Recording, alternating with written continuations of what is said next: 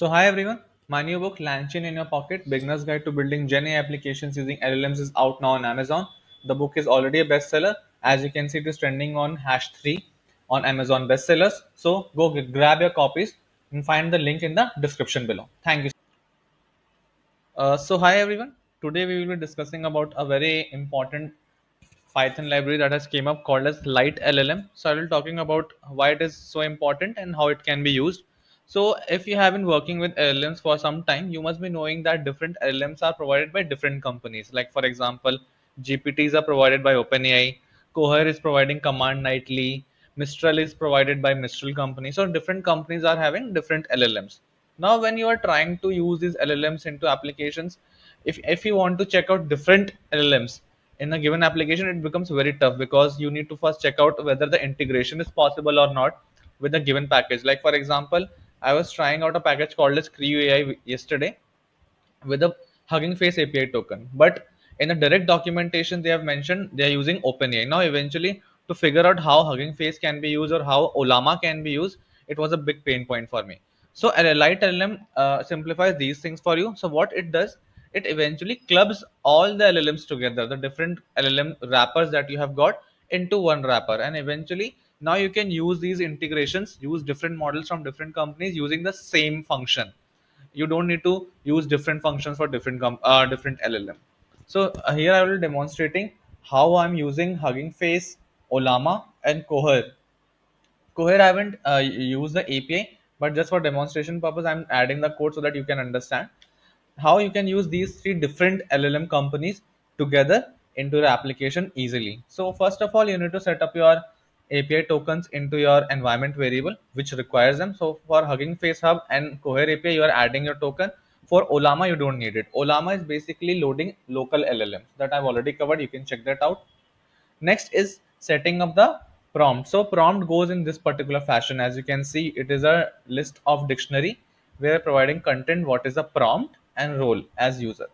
Now very easily, as you can see, I'm just using one function called as completion, where I'm providing the model equals to Hugging Face / Google / Gamma 2B IT. That is the instruction fine tuned model and messages. And then you will get a response, as you can see, model response. Similarly, for Olama, I'm using Llama 2. Llama 2 is loaded into my local system. For Olama, especially, you need to provide the local host because Olama is not an API.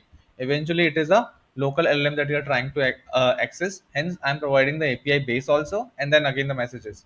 And for Cohere or like for example, Mistral API that you want to use, the function remains the same. You just need to mention the model name and the messages that contains the prompt and the role. That's it. So using the same function completion, you can load now three different types of LLMs coming from three different companies. This feature is not available in LangChain. Also, you need to have a different wrapper for this, and LiteLLM is making this useful, unifying all the LLMs together, which is very useful because I think there are certain packages, as I already told you, Creo AI is coming in, Autogen, you must have heard from Microsoft, which have demonstrated in their codes how you can load a OpenAI models, but not other models. And eventually, when I'm trying to run these codes with using different APIs or even using Olama, they're breaking for me. But right now, I have figured out a solution that is LiteLLM, and I think LiteLLM should be a great solution for all the upcoming packages also. And I think it has an integration with LangChain also that I will be coming up next. So where you can just make call this single function completion and the model name. That's it. Now this model name can be from Hugging Face, it can be from OpenAI, it can be from Olama, it can be from Mistral. Anywhere this function, this single function can be used, and the integration becomes super easy.